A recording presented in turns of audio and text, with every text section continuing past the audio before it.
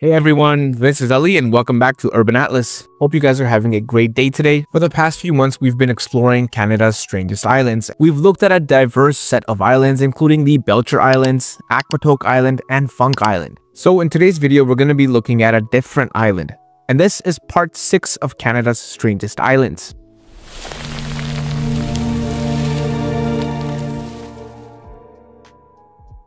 Now, this island is a bit more well known as compared to our previous island.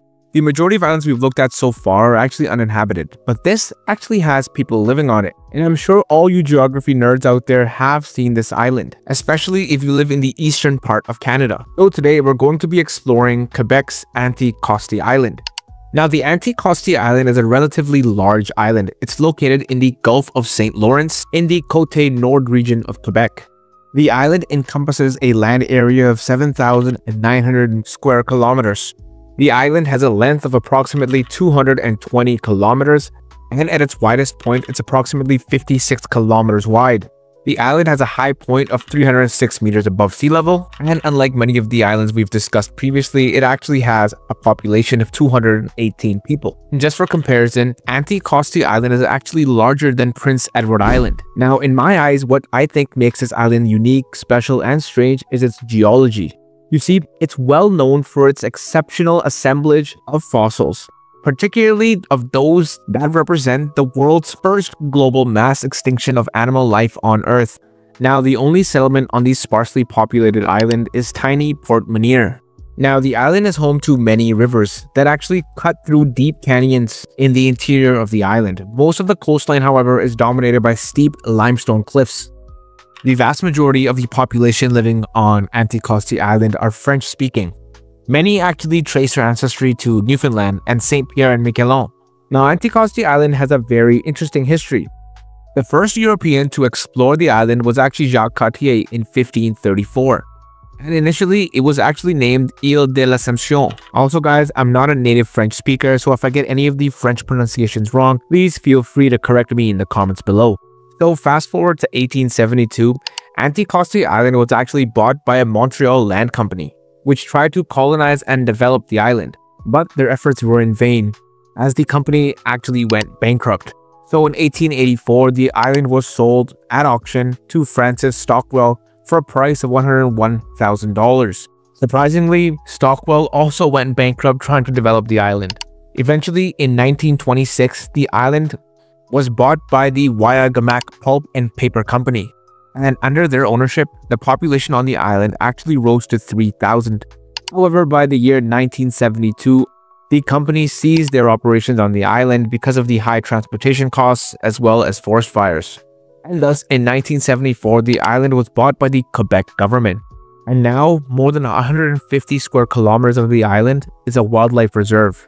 And that's because the island has a rich variety of wildlife. Most notably, the island is home to 120,000 Virginia white-tailed deer, and thus the island has one of the highest densities of deer found anywhere in the world. And because of this, deer hunting is a main attraction on the island, and many actually describe Anticosti Island as a hunter's paradise. In addition to hunting, fishing is also a major attraction on the island. The island is also home to a wide variety of fauna, including gray seals and harbor seals. Approximately 13 species of whales can also be found in the waters surrounding Anticosti Island. These include beluga whales, sperm whales, and killer whales. Land mammals such as the red fox, the river otter, and the black bear can also be found on the island. Interestingly, many different species of animals have been introduced on the island, primarily to increase the diversity of animal life for hunters. And thus, the island actually acts as a scientific and biological experiment.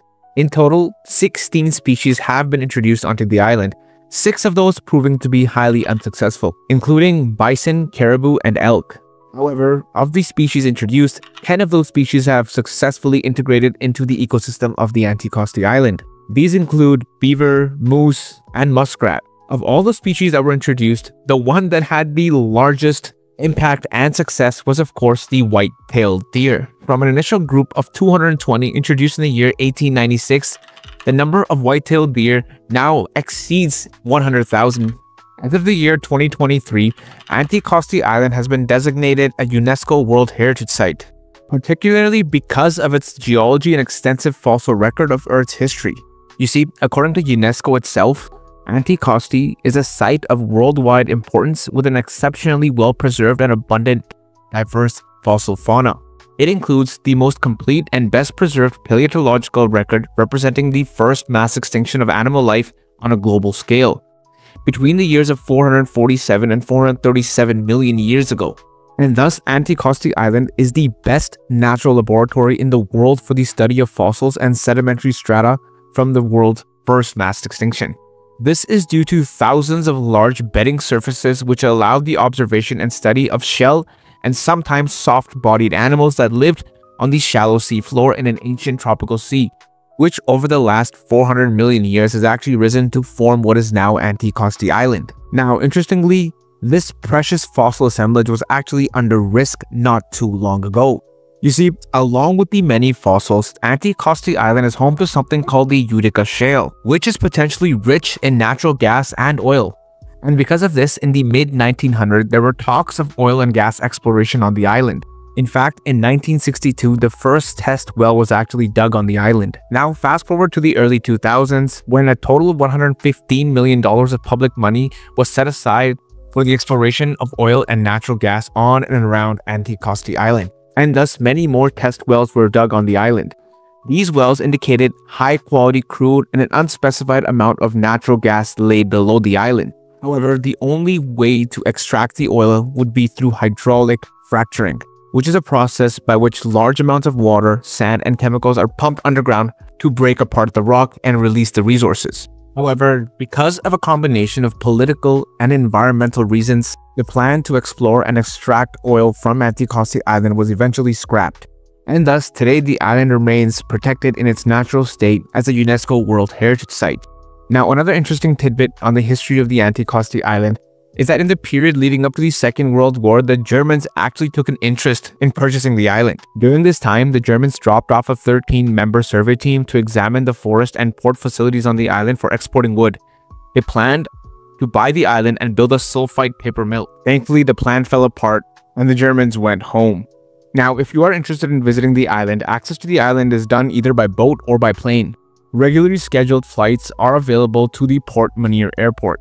And if you make it to the island, there's a lot to see and do, including the beautiful and 76-meter tall Boreal Falls, as well as the beautiful Jupiter River, which is one of the most famous salmon rivers in the entire world. In addition, the beaches and the reefs surrounding Anticosti Island are home to 400 shipwrecks, giving it the nickname the Graveyard of the Gulf, as in the Gulf of St. Lawrence. And because of its fascinating and interesting history, its unique geology, and its status as a wildlife laboratory, I think Anticosti Island is one of the strangest islands in Canada and deserving of a place on our list. And as always, if you like content like this, subscribe to my channel. It really helps me stay motivated to keep making awesome content for you guys. Like the video if you like the video, and I'll catch you in the next one. Peace.